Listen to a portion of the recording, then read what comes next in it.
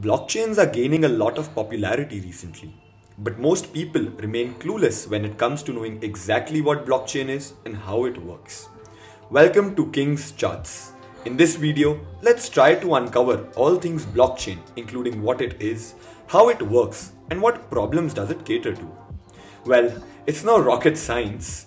Blockchain is simply a chain of blocks, and these blocks contain information.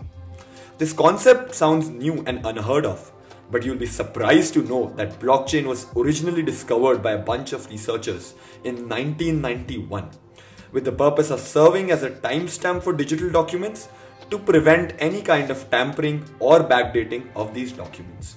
So basically it was intended to act as a notary for digital documents. This technology, however, was not employed by anyone until 2009 when Satoshi Nakamoto used it to create the famous cryptocurrency we all know, the Bitcoin.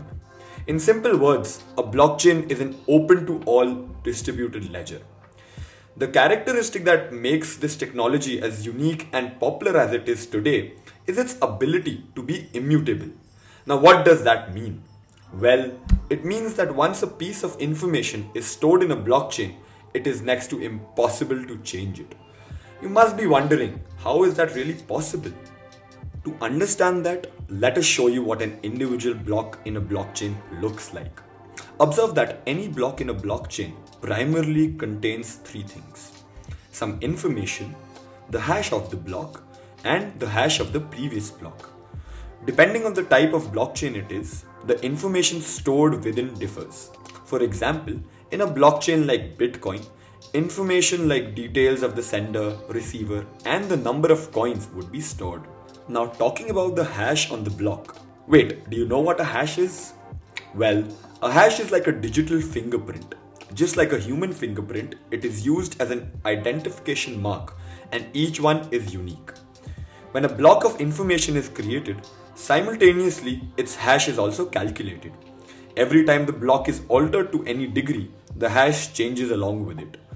What this does is it makes it super easy to identify changes to the blocks in a blockchain. Next element that a block contains is the hash of the previous block.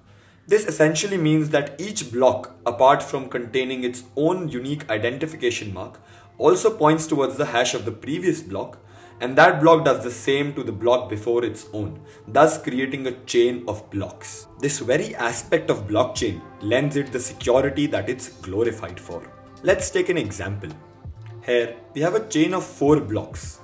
Each block contains a hash of its own and the hash of the previous block. So block number 4 points to block number 3. Block number 3 points to block number 2. And block number 2 points to block number 1. What makes block number 1 a bit different is that this block does not point to any other block and is known as the Genesis block.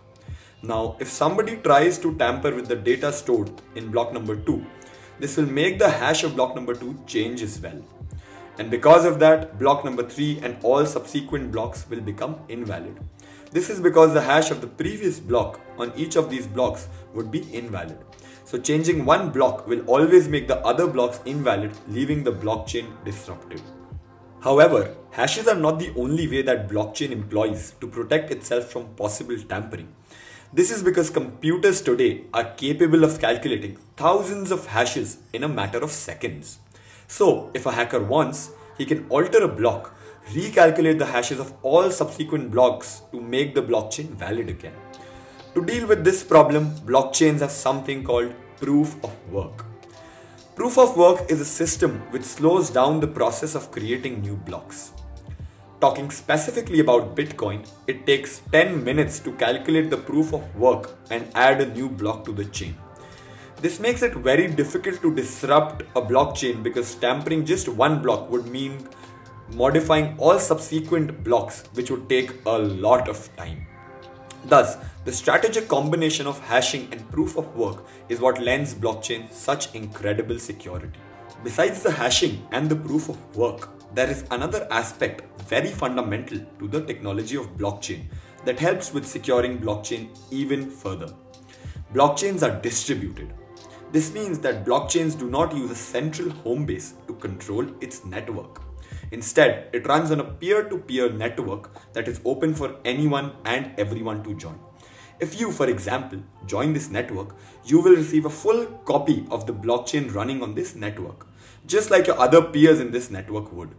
You, as a node, can then verify that everything is in place and is valid in the blockchain. Now, what do you think happens when someone creates a new block? This new block gets reflected in every node's copy of the blockchain, and once all nodes verify that everything seems orderly, this new block is added to the blockchain by all the nodes in the network. Essentially, what such peer-to-peer network does is that it creates a consensus between all the nodes in the network, and only if more than 50% of this network agrees to or validates any new addition is when it is accepted as a part of that blockchain. The blockchain technology is most definitely a one of its kind and is getting a lot of people excited about its potential uses. Whether it's storing medical records, being a digital notary, or a tax collection network, it's safe to say that blockchain has a lot of scope of intertwining in our everyday lives while making it much more efficient and secure. Thank you for watching, and click here to know what are cryptocurrencies and how they function on the concept of blockchain that we just understood. Also, don't forget to create a chain of likes, subscribes and shares. Until then, goodbye.